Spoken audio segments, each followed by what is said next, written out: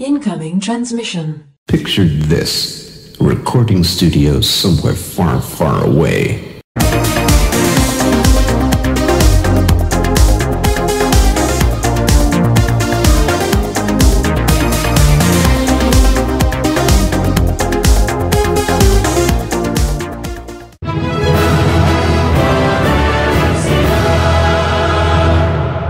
Welcome, Watchers of Illusion, to my Castle of Confusion on the 12th of November.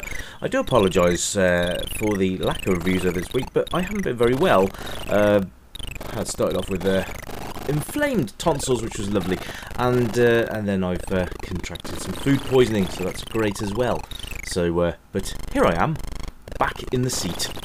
I'm looking at a Spectrum game by Hewson, and it's called Zynaps, and it's actually quite fun so far. So we're going to have a look at all the various aspects of it, and I hope you enjoy it. So fasten your seatbelts, let's shoot off into space, and let's have a look. So graphically, it's actually quite colourful for a Spectrum game. Lots of nice colours going on there.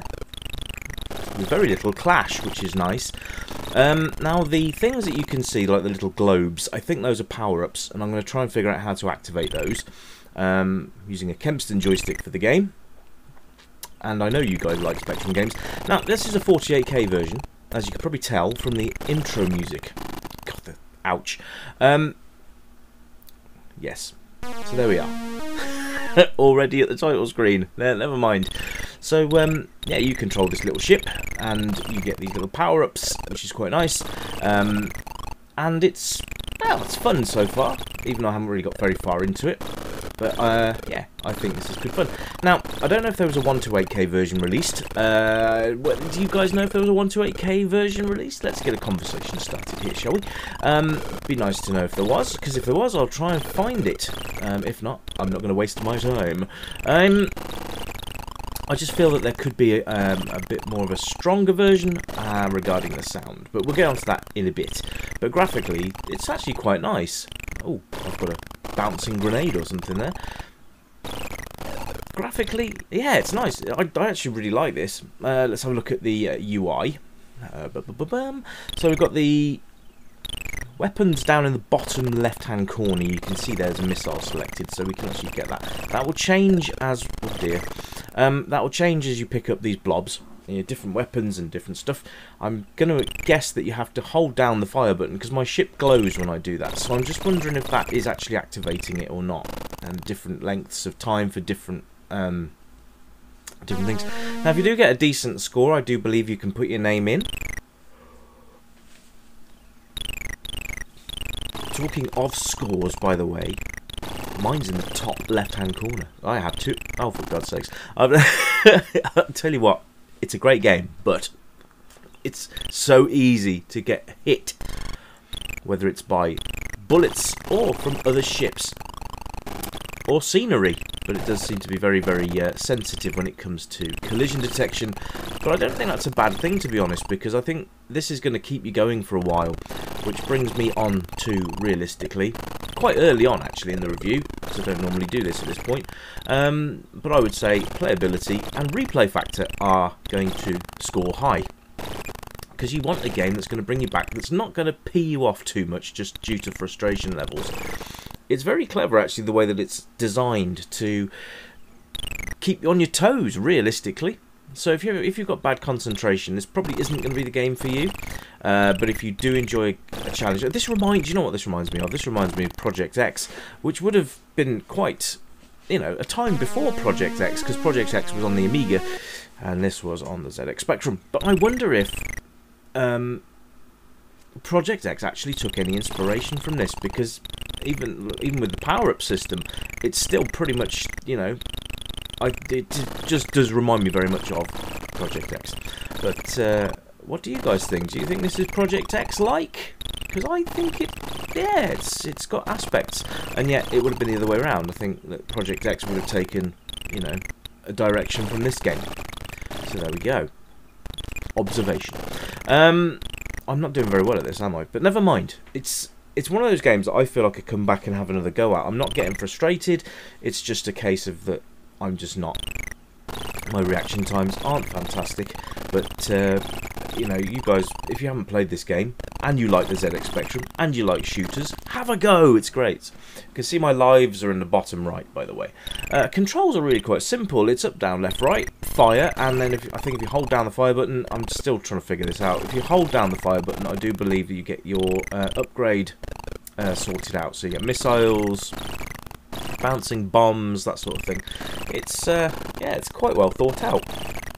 And then you've got, what would I say, age range?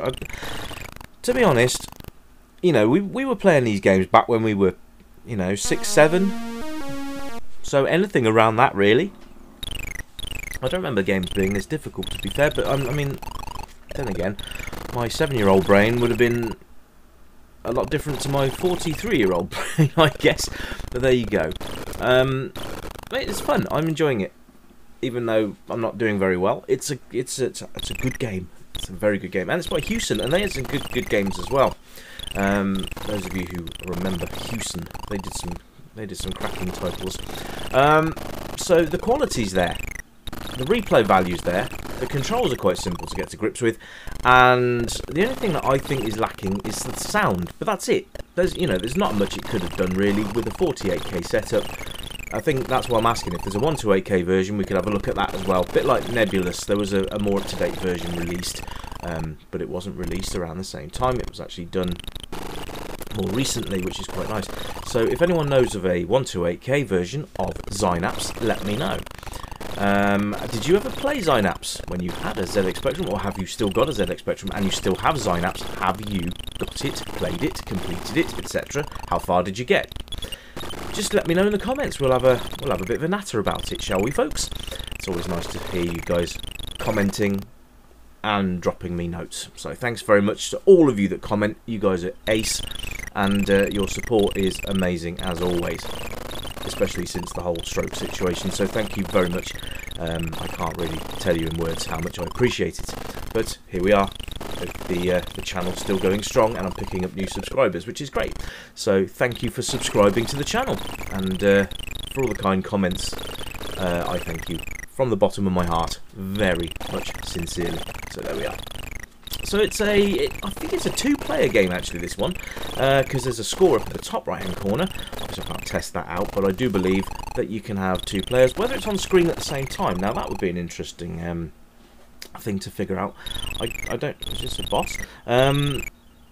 Whether it's 2 players at once or turn-based, I'm not overly sure, to be quite honest with you. Ooh, hey, level 1 completed. Oh, this is cool. You can't destroy those. Okay, that's fun.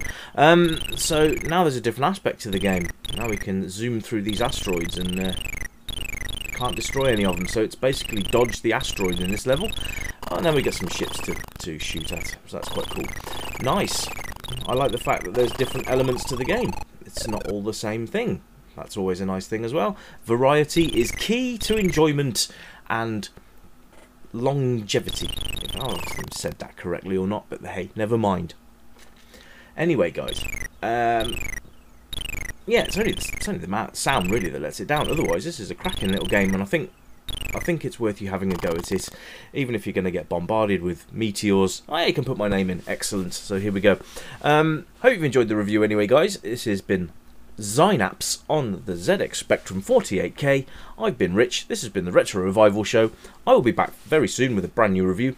You keep it retro, and I will catch you next time. And until then, bye for now.